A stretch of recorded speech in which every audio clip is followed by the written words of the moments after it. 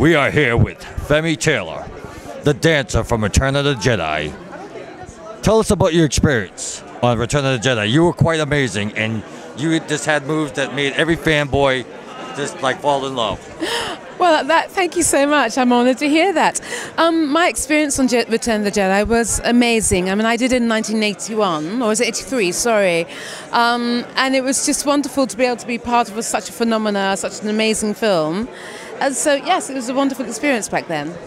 I hear you also were the most wanted woman in the universe. I mean, they had bounty hunters searching for you. You were the one that they just couldn't find to come back, and then they found you. How did they score that? Well, the funny thing was, I was over in New York, and I hadn't told anybody in London that I had escaped from London. I just needed a break. And I sent with a friend of mine, and she said, "You got this phone call." I was out for the day, and she said, "It's the casting director from Star Wars." And I said, "Absolutely rubbish. They wouldn't know how to get hold of me."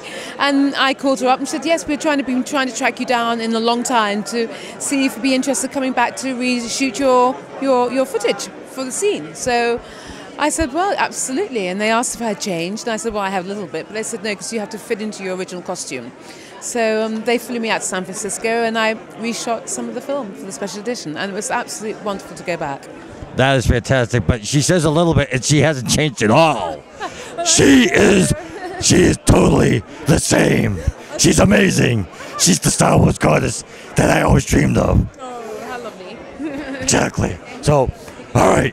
Well, we are. Thank you very much. Thank you so you much. You look amazing. And so do you. And we are out of here.